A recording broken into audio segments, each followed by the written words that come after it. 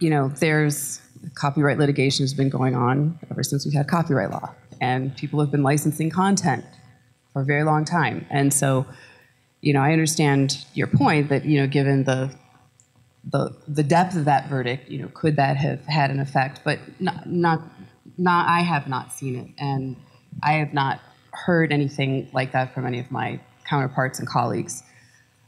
Perhaps if licensees were being sued, then there would be a shift, but I haven't seen that happen.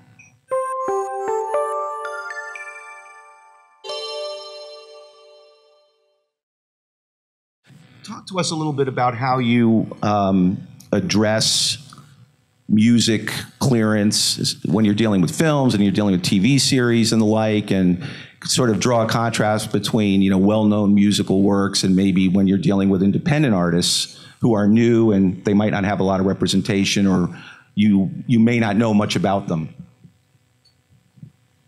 Okay, so I don't know. So Mr. Lee, he is a huge music lover, and he has very, very diverse and vast musical tastes.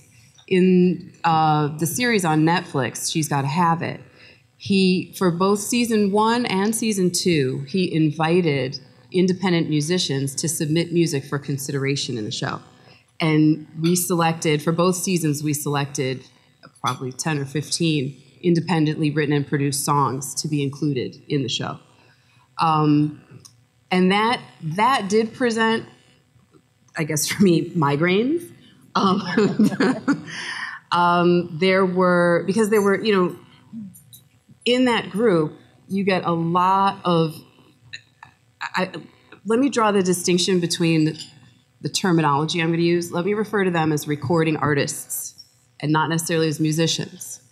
The reason I say this is because I would have conversations with many of them about their process so that I could verify who the proper permission parties were for this music. And often it was extremely frustrating because they could not even have conversations with me about authorship. I couldn't use words like authorship. I couldn't ask, did you write the song? Or how did you write the song? Many of them, when they think of writing a song, they think of literally like, you know, making marks with a pen on staff paper. That's what write means. And if that wasn't their process, they didn't know how to answer.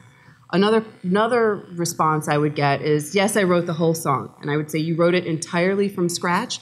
Yes, I wrote it entirely from scratch. So then I would have to ask the million-dollar question. Did you use a producer? Oh, yeah, I used a producer. Did you use a beat from the producer? Yes, I wrote it entirely from scratch using a beat by a producer.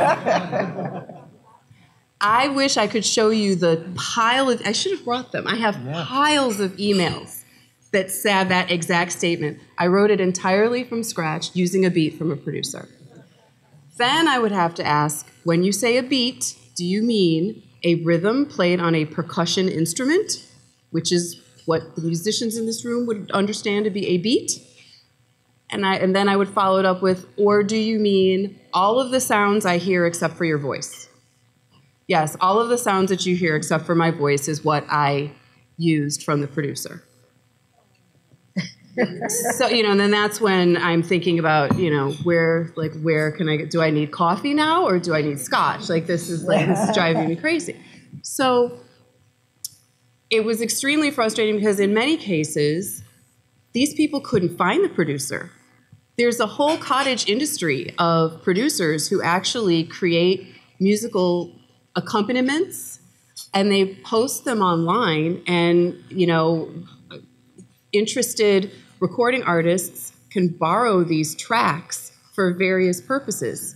And they get these exclusive license agreements that's a whole other headache. But so what they'll do is, you know, artists can sometimes lease these tracks. Sometimes they can purchase them outright. Sometimes there's, you know, and they have different limitations as to how the tracks may be used. It almost never includes synchronization, of course. And I would always have to ask if they can, number one, locate the producer, and number two, can they send me a copy of the so-called exclusive rights agreement That's the other thing. They would have these exclusive rights agreements and very happily assure me that they have the exclusive rights to use the beat. And then, of course, when I would get a look at the document that they had, it would alternatively use words like exclusive rights and then license and then ownership. Like, it was never, the document itself would contradict itself. And then I would have to explain to these, to these artists that, exclusive rights is not the same as having the copyright in the track. And it also doesn't mean that you can sub-license. And so, they would insist that they wrote the song because maybe they created a melody or maybe they, rhymed over the track. And to them, that's creating an entire song. I would ask many of them if they had ever heard of Miles Davis. I was happy that many of them had. And then I would remind them, okay, well then according to your definition, he didn't write any music because many of his records don't include vocals. And then they would think about it and they would think, and so that presented a lot of challenges. Ultimately, what we would do is we would locate the producers and we would, have to do a tremendous amount of due diligence so that we could be confident that we identified all of the potential claimants and that we got, that we basically obtained licenses from everybody involved. Did you ever have a situation where the team or Spike Lee really wanted to have a song and said, do whatever you got to do, Rochelle, you got to be able to use that song?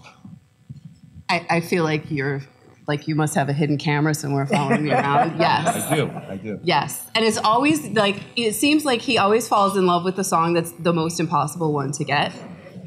It's like some of us shopping, like your eye goes to the most expensive thing in the store. So yeah, in fact, there was one song where the producer, we did find the producer. First of all, the producer didn't want to respond to my emails or phone calls because, they all think I'm a crank caller. When I say I'm calling on behalf of Spike Lee, they think it's a joke. So then I have to go through all these, I'll have to invite them to do a Google search for me so that they can then determine that I'm, that I really am who I say I am and so forth. And then they can finally call me back. Anyway, once that was established, I discovered that for this one song that we ultimately were able to clear, the original producer sold the track to somebody else. And so we then had to get a license from that person who was also highly unresponsive. And neither of them were the people that submitted the track to us. And and then we were worried that maybe there were other people who were using the same track because that's also a risk. We did have another song where two people submitted different songs that both use the same underlying beat. And so, yeah, we hit next. We went to pick something up.